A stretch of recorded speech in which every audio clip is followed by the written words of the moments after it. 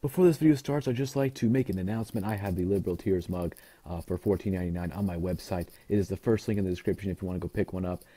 Don't worry if it breaks when it comes to your house. I'll send you another one for free out of my pocket. I don't care. I want you to get your Liberal Tear mug. It comes in Liberal Tears white with the face, black with the face, white without the face, and black without the face. So pick whichever one you want, and it'll come to your door in about 3 to 5 days. So that should be epic. First link in the description. Thank you. Let's go on with the video. Yes, ma'am. Hi, I'm Eden Adams. I'm 13 and I go to Greenwood Junior High. As young people, we're known as Generation IY for being afloat with no real aim, arrogant with no real confidence, and entitled. We want to earn back our reputation and prove our critics wrong. Help us do that. How can we impact politics and make a difference that matters without waiting until we're old enough to vote? Well, let me just say, you're none of those things you just said. I want to compliment your generation. I have a daughter that is just a little bit older than you are, and your generation is understanding of people's differences, and you are more inclusive than my generation ever was. So I think y'all are doing great. Now, if you want to do even greater, access information is what I would tell you if you were my child. You can believe what you want, but you have to be able to explain to me why you believe it. So for my daughter, who briefly flirted with Bernie fever,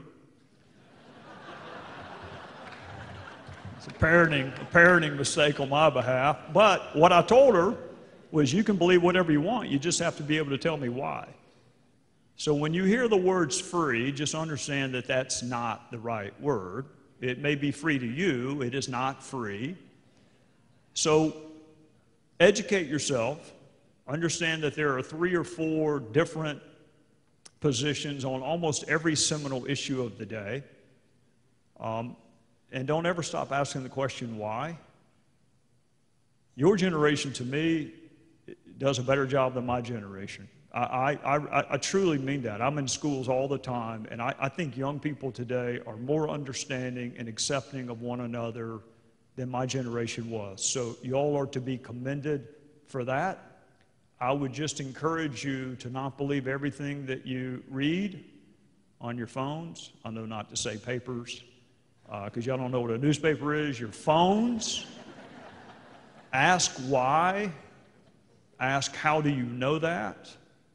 And just understand that people who disagree with you, we got to find a way to stop the demagoguery. The fact that somebody disagrees with me does not mean they're un-American. It doesn't mean that they don't care about this, that, or the other. Sometimes people just disagree. And that's okay. Go find something you agree on. Be educated. Understand there's more than one position on almost every issue. Don't ever stop asking the question, why? And how do you know that? Who says that's true? And just understand the word free usually just means you ain't paying for it. Mr. Chairman. Thank the gentleman. Now recognize the gentleman from South Carolina, Mr. Gowdy, for 5 minutes. Thank you, Mr. Chairman. Mr. Chairman, I want to read a regulation. I would ask all the panelists to pay attention. It's a little tedious, but it's important. If new or unanticipated threats or hazards are discovered by either the government or the contractor, or if existing safeguards have ceased to function, the discoverer shall immediately bring the situation to the attention of the other party. That's a regulation. Mr. Hess, Mr. Giannetta, were there also contractual obligations in this realm between you and the government? There are. And they would be what? Similar to that? Notice? A notice provision? I don't have an immediate recollection of the exact text, but it is similarly worded. Okay. I think it's helpful sometimes to define terms, particularly for those of us that are liberal arts majors and don't deal with this. What is a new or unanticipated threat or hazard? Mr. Hess? That would be an indication of compromise of a system or a failure of any of the the system protections. Oh, so when Chairman Chaffetz was having a difficult time getting answered to that question because the focus was on the loss of personal information, that's really not what that phrase means. It's just a threat or hazard. It doesn't actually have to be a loss, does it? Not the way that I would define it. Me either. What about existing safeguards have ceased to function? What does that mean? Mr. Hess? Sorry, it's pretty explanatory. It did strike me as being self-explanatory. It did. Mr. Giannetta, is it self-explanatory to you? Existing safeguards have ceased to function? Yes. Now, here's the really tough question, and I'll let both of you weigh in on this one because it is tough. What does the word immediately mean? Without delay. Without delay. Mr. Giannetta, is there another meaning that you're familiar with? I think that's a good definition. All right. So you had both a contractual obligation with the government and there's a regulatory obligation that if new or unanticipated threats or hazards are discovered by either the government or the contractor, or if existing safeguards have ceased to function, the discoverer shall immediately bring the situation to the attention of the other party. Ms. Archuleta, I had heard this morning about a March 2014 data breach. Did I hear that right? Yes, sir, you did. And when did you bring that breach to the attention of either Mr. Hess or Mr. Giannetta? And you are welcome to turn on your microphone or else bring it closer to you. I would have to get that information back to you. I don't have it in my notes. Perhaps Ms. Seymour would know, but if not, we'd get that information back to you. Well, do you know if it was immediately? I would expect that it was immediate. Well, let's find out. Ms. Seymour, do you know? No, sir, I don't. But I don't think that I certainly don't think that we immediately notified our contractors of a breach to our network, because at that time we did not have any question as to whether it was affecting them. It was to our network at that time. Mr. Hess, Mr. Giannetta, is that your understanding that they were under no duty to bring that to your attention? Not all at once. It's your contractual language, and you're looking at the regulation. Do you think you should have been notified because of the March breach? Absolutely. Well, why? Because I just heard one person say she didn't know, and another say it was really none of your business. So why should you have been notified, despite the plain language of the regulation and the contractual language? Why do you think it was important that you be notified?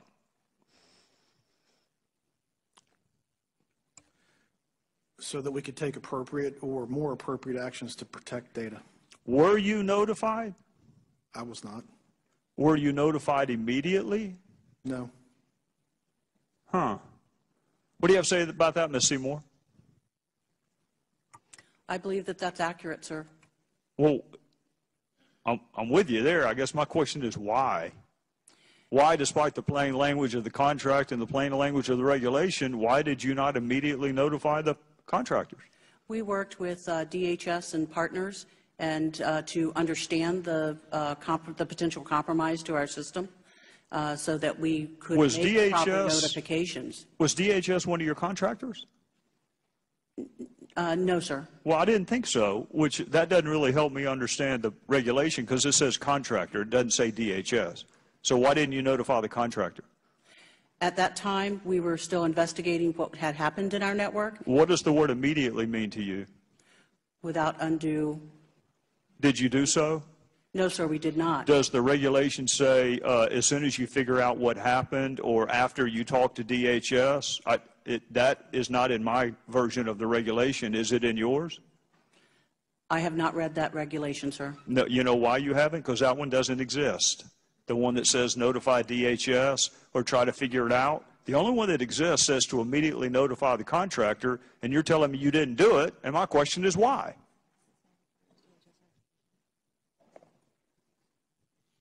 I can't answer that question. Who can? I will take that back and get you. To whom will you take it? I believe I would take it back to my staff to see if we have processes in place. Do you think it's staff's responsibility to notify the contractor? We have processes in place for making notifications when we find these. Who's ultimately responsible for that process? Who failed to meet the contractual and regulatory obligations? I would have to read that regulation, sir. I'm not familiar with it. I just read it. I'd be happy to read it, and I'd like to read the full context of it. Oh, you think the context is different from what I just read? I would want to read the context. How about the contract? Have you read the contract? I have read most of the parts of the contract, sir.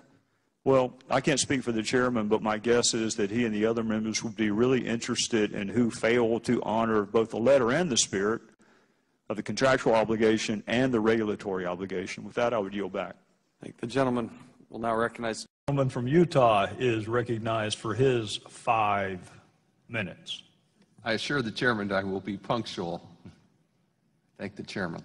To both the ATF and DEA, I can't thank the men and women enough who are on the front lines doing the hard, difficult work with their lives in jeopardy on a regular basis. And I hope you both carry that back, and they know how much people root for them, care for them, and are concerned about them. We also in Congress have to be concerned about the expenditures and making sure that we're giving proper oversight. Mr. Rosenberg, I want to talk about the confidential informant policy. It's been a source of a scathing review by the Inspector General's office, how that's being executed. There was a supplement to that as well. You have a confidential informant policy in place, correct? Which now meets the Attorney General's guidelines, yes, sir. And we have been trying in the Oversight and Government Reform Committee, as well as Senator Grassley in the Senate Judiciary Committee, to get a copy of this, this policy. Why won't you give it to us? Well, 2 things, sir. One is I believe we've made it available to you and to Senator Grassley's staff for in-camera review, if I'm not mistaken. In terms of just providing it, that goes back to Department of Justice policy, by which I am constrained. You testified on June 22nd of 2016. You said to Senator Grassley in a Senate hearing regarding this policy, quote, "It has been finalized. It's been approved by the department. I'm more than happy to provide a copy to this committee and to your staff, sir," end quote. Yet you didn't do that. Who is prohibiting you from giving that copy to Congress? Well, I see a huge difference between an in-camera review and actually providing it to the Congress. And I respectfully don't see a huge difference. I understand your point. We've made it available for in-camera review. And that's true, by the way. That's my understanding of it as well. But I just don't understand what you believe Congress has the right to have and not have the right to have. You freely give it to the Inspector General, but you won't give it to the United States Congress. Well, and while I don't see a big difference, I understand your point. Nevertheless, I am constrained by the Department of Justice. Who at the Department of Justice is telling you this? The name of the person? I don't know, sir. Can you give me that name? I'll ask the Department of Justice if I can give you that name. I will give you. No. Come on. That's silly season here. No, I don't think it's. I want to know specifically because there's hundreds of thousands of people involved here. I need a name. Can you give that to me by the end of the week? I will ask. No. I can provide. I'm asking you to give me the name of the person who is denying access to this. Here's what I'm forced to do. We have a hearing next door in the Oversight Committee as well with your deputy, both of your deputies. Yes. We are issuing a subpoena. Okay. And so I see no choice. We've been trying to do this. Senator Grassley's been trying to do this. I've been trying to do this. Department of Justice doesn't get to hide things from the United States Congress. And there is a huge difference between an in-camera review, no notes, people looking over your shoulder. You can't. Members of Congress have a very difficult time accessing that information. And if we're going to provide proper access, it seems like we should be able to review this, especially in light of hundreds of millions of dollars over the course of a year going out the door. The Inspector General giving you all a quote-unquote gentleman's C, as he called it, to grade how this is done. We've had massive problems with people misusing money and assets And so I'm left with no choice. I've issued you a subpoena. Okay. We expect you to comply with that subpoena. I wish I didn't have to do that, No, I understand. but I want to have a further.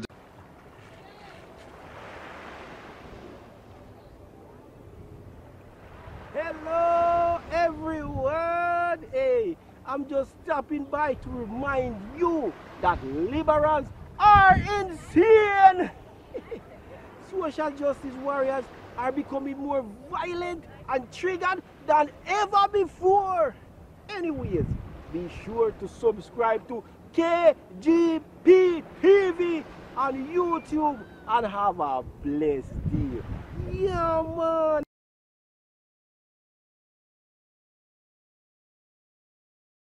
Before this video starts, I'd just like to make an announcement. I have the Liberal Tears mug for $14.99 on my website. It is the first link in the description if you want to go pick one up. Don't worry if it breaks when it comes to your house. I'll send you another one for free out of my pocket. I don't care. I want you to get your Liberal Tear mug. It comes in Liberal Tears white with the face, black with the face, white without the face, and black without the face. So pick whichever one you want, and it'll come to your door in about 3 to 5 days. So that should be epic. First link in the description. Thank you. Let's go on with the video. Yes, ma'am. Hi, I'm Eden Adams. I'm 13 and I go to Greenwood Junior High. As young people, we're known as Generation IY for being afloat with no real aim, arrogant with no real confidence, and entitled. We want to earn back our reputation and prove our critics wrong. Help us do that. How can we impact politics and make a difference that matters without waiting until we're old enough to vote? Well, let me just say, you're none of those things you just said. I want to compliment your generation. I have a daughter that is just a little bit older than you are, and your generation is understanding of, accepting of one another than my generation was. So y'all are to be commended for that. I would just encourage you to not believe everything that you read on your phones. I know not to say papers, because y'all don't know what a newspaper is. Your phones. Ask why. Ask how do you know that. And just understand that people who disagree with you, we got to find a way to stop the demagoguery. The fact that somebody disagrees with me does not mean they're un-American. It doesn't mean that they don't care about this, that, or the other. Sometimes people just disagree.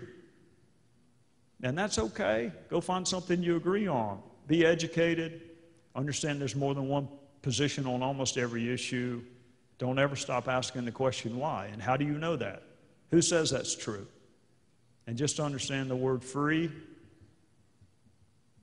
usually just means you ain't paying for it. Mr. Chairman. Thank the gentleman. Now recognize the gentleman from South Carolina, Mr. Gowdy, for 5 minutes. Thank you, Mr. Chairman. Mr. Chairman, I want to read a regulation. I would ask all loss of personal information. That's really not what that phrase means. It's just a threat or hazard. It doesn't actually have to be a loss, does it? Not the way that I would define it. Me either.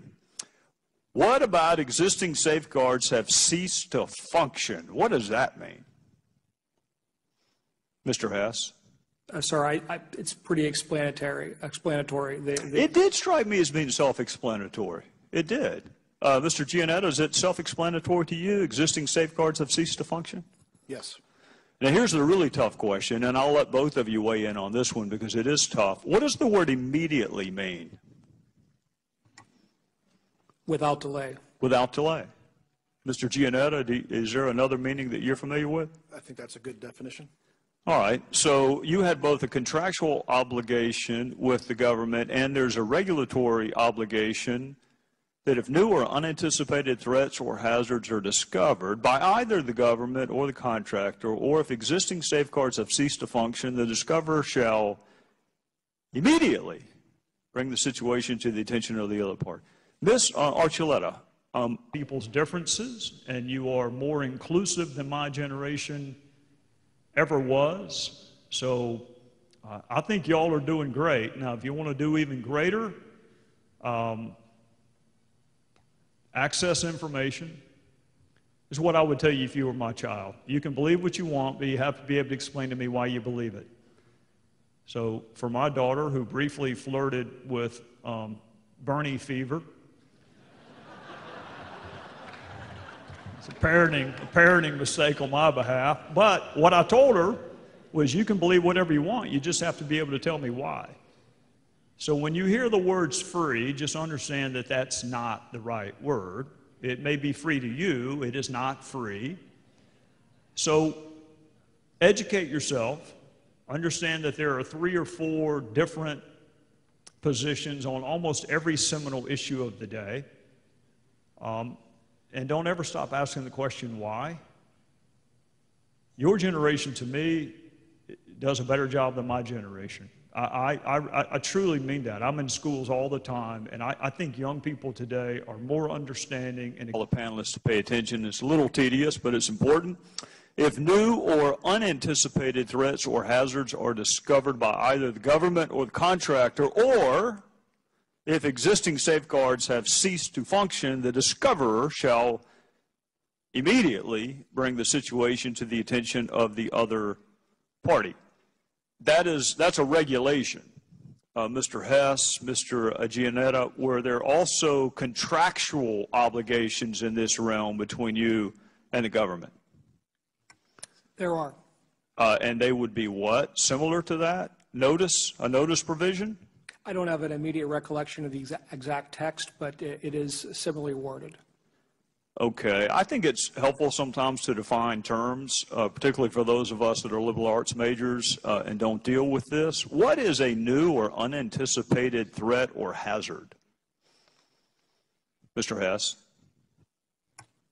That would be an indication of compromise of a system or a failure of any of the system protections. Oh, so when Chairman Chaffetz was having a difficult time getting answered to that question because the focus was on the